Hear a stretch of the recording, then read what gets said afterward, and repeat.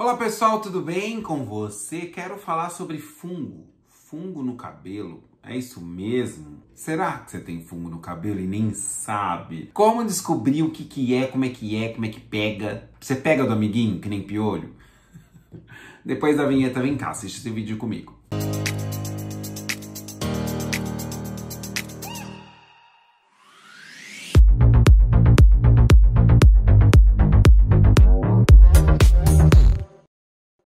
Vamos falar sobre isso, gente do céu. Será mesmo que existe fungo no cabelo? Será que pega, não pega? Como é que é? Bom, será que você pega do amiguinho? Bom, pode ser que sim, pode ser que sim. Mas vamos lá. Primeira coisa, eu quero pedir para você que é novo, nova por aqui, bem-vindo e se inscreve no canal. Esse é o canal de beleza com foco em cabelo. Meu nome é Abner Matias e eu venho aqui falar para você sobre cabelo. Então, o foco deste canal é cabelo. O assunto prioritário aqui é cabelo e hoje eu vou falar sobre fungo. Então, se você gosta de assunto cabelo, deixa o seu like aqui, ativa o sininho e vem comigo. E vamos lá. O que seria, né, o fungo? Fungo, gente, tem vários tipos de fungo. Uma das formas mais comuns de você saber se tem fungo no cabelo, no caso eu vou falar sobre fungo barra micose, porque muita gente tem micose no couro cabeludo. Mas o fungo no cabelo, ele é muito visível em cabelos muito crespos e muito cabelo. A pessoa que prende o cabelo demais, molhado. Então, se você prende o cabelo molhado, se você tem esse costume de não deixar secar o cabelo para prender, como você sabe se você tem fungo? Coisa número 1, tá? Coceira. O cabelo coça, o couro cabeludo coça. Segunda coisa, tem uns pontinhos brancos que parece lêndia, mas não é. Você olha, parece lêndia, mas não é. Você tenta tirar aquilo, não sai. É um monte de pontinho branco no couro cabeludo que não está relacionado necessariamente à quebra do cabelo. Não é aquele pontinho branco que quebra, sabe? Não, é um pontinho branco mais próximo da raiz. Parece uma lêndia. Ave Maria. Mas não é. Esses pontinhos é o tal do fungo no cabelo. E agora, o que caracteriza de vez mesmo o fungo? Gente, é o mau cheiro.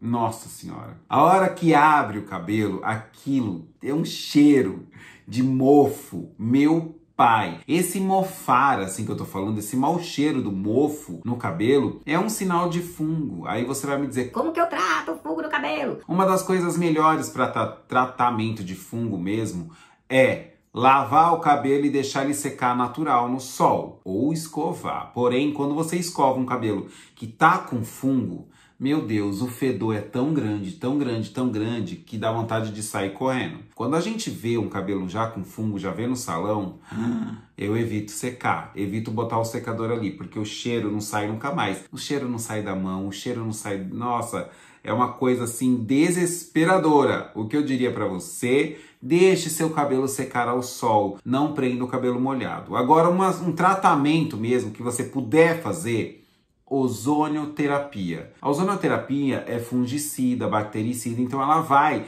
matar esse fungo que está no seu couro cabeludo. E você normalmente pegou isso como? Não foi do amiguinho. Você pegou isso por conta desse abafado, do ambiente que você criou, e isso favorece o mofo, favorecendo assim o fungo. Esses fungos a gente tem no organismo, só que isso cresce de um jeito muito desorganizado e isso acaba criando um grande problema. Ah, tá, eu tenho, e daí? Qual que é o problema? Nenhum, a não ser que isso não te desse queda de cabelo. Mano, dá queda de cabelo. Isso é uma coisa que eu vejo muita gente reclamando de queda de cabelo, mas dá com a cabeça fungada. Outra coisa que é comum demais, inclusive nos adolescentes, que usam muito boné. Não é só o fungo, é a micose. A micose, gente, é uma escamação, muita gente confunde com caspa, dá vermelhidão, coça também, ou às vezes fica com umas placas brancas no couro cabeludo. Gente, é micose no couro cabeludo. E isso você precisa tratar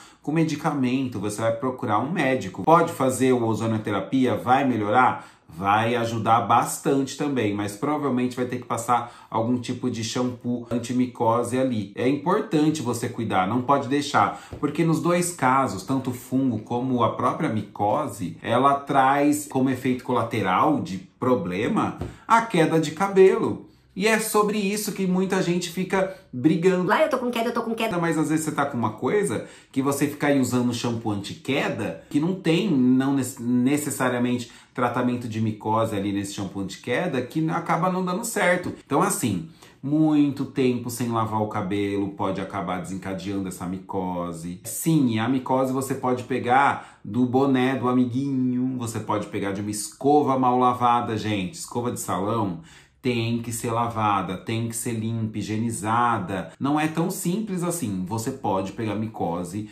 no salão. E também pode pegar micose de alguma coisa que você usa de alguém. Então sim, toma todo cuidado pra você no amanhã depois chegar aqui e ficar... Ah, eu tô com queda no cabelo. Você vai ver se tá micosada ou fungado. Eu vim aqui dar esse alerta pra vocês porque eu vejo muita gente nas consultorias com alguns problemas meio assim. E aí, falar sobre isso de alguma forma desmistifica um pouco. Não é só falta de higiene, não é necessariamente a falta de higiene, tá? Mas tem muito mais a ver com como você presta atenção. Muita gente não tá nem aí, nem presta atenção no seu organismo. Preste atenção no seu organismo, preste atenção nos seus cheiros, preste atenção nas coceiras, preste atenção em tudo. Isso tudo vai te dar sinais e você vai descobrir coisas que você não está prestando atenção e amanhã depois podem te deixar careca. Tá bom? Um beijo grande pra vocês, se cuidem e se cuidem muito. Fui. Tchau.